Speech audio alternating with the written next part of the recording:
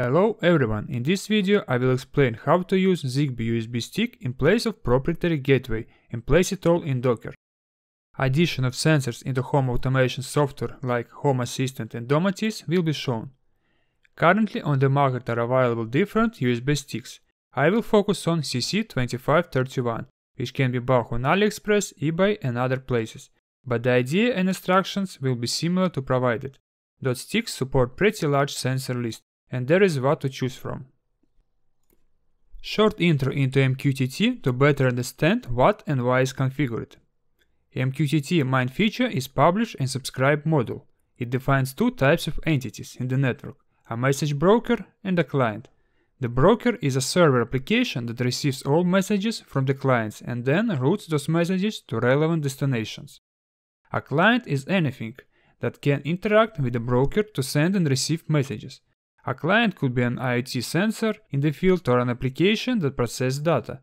When client connects to the broker, it's able to subscribe to any messages, so-called topics, in the broker, or publishes messages under a topic by sending the messages and topic to the broker. The broker then forwards the messages to all clients. The structure, which we will build in Docker, looks like that. USB stick will connect and receive information from Zigbee sensors. Zigbee2MQTT service will bridge events to MQTT protocol and publish them in Mosquitto-MQTT broker. Zigbee2MQTT Assistant will subscribe and be used as a web interface for Zigbee2MQTT service. Home automation software like Domoticz and Home Assistant will subscribe to MQTT broker and receive sensor information for their use. Requirements for this setup are as follows. Zigbee USB adapter like CC2531 should be flashed with coordinator firmware. It can be bought already flashed or it's possible to flash it on your own. Of course, some supported Zigbee sensor to read data from and some PC with installed Docker and Docker Compose CLI applications. Configuration preparation starts with plugging USB stick into USB port and looking where system mapped it.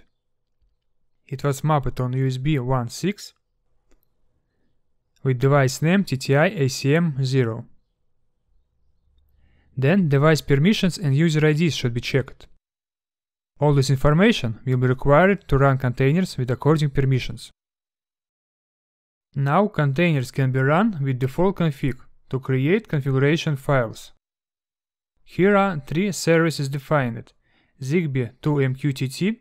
This is the Zigbee2MQTT bridge, which will use previously shown USB stick.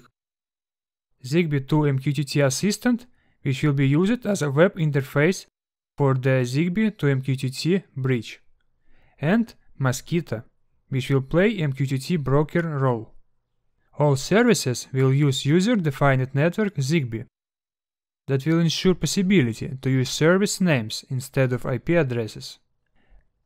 Now it's possible to run the services. All containers created. State is up, so all good. In the case of problem, logs can show what is wrong. Here we can see which configuration file is used by Mosquitto, and that IP6 address isn't available. Zigbee2MQTT logs show that it's unable to connect to the broker. Zigbee2MQTT Assistant also is unable to connect to broker. All that is expected behavior with default configuration. Now folders can be created to store configuration files and later map to containers. In Mosquitto 2.0 versions and up, you must choose the authentication options explicitly before any client can connect. In earlier versions, default was to allow all clients without any authentication. In our case, version higher than 2.0 is used, so we'll generate a password file. Now all the configuration files and password can be copied in previously created folders. After that, all the containers can be stopped and removed since they aren't required. Those configuration files, after edit, will be used to run services. In Mosquitto configuration file, basically we'll configure a few parameters. That's the socket domain, will define specifically IPv4 support, and password file, which was previously generated.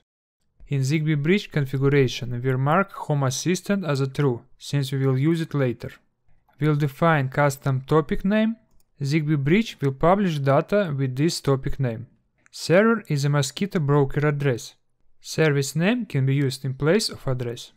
Username and password should be the same as provided in password file. Device name is already correct. Then network key should be added. It will be used for Zigbee communications. Optionally, word generate can be used. That will generate key on the first run automatically. Configurations file are ready, and now it's required to update service definitions. Zigbee2MQTT service will use previously created folder with configuration files. User is defined to have correct permissions. For simplicity, Zigbee2MQTT Assistant will be configured with the environment variables. And the service exposed on the port 8888. Mosquito broker will also use previously created folder with configuration file. Configuration is finished and services can be initiated. And Bridge Assistant can be opened through the web interface. Assistant shows coordinator, that's our USB stick. However, bridge info and bridge logging are non-existent topics, it's a known issue. Currently sensors are allowed to join the Zigbee network. We'll reset my sensor, and after some time it will appear in this interface. It's required to wait some time to see all the metrics which are available for this particular sensor. Basic configuration is ready, and now it's possible to add home automation software. We'll proceed with the Domoticz. Create the configuration folder and add service definition into the file. Linux server image will be used since it allows to configure service with the environment variables. For the future use, configuration files will be mapped into the created folder. Service will be exposed on the 8080 port. Now we can run Domoticz service. Default configuration folders will be created, and into plugin folder we will copy Zigbee2MQTT plugin. It will add support for the Zigbee2MQTT bridge. If GUI tool isn't available, it's possible to copy archived file from the web page.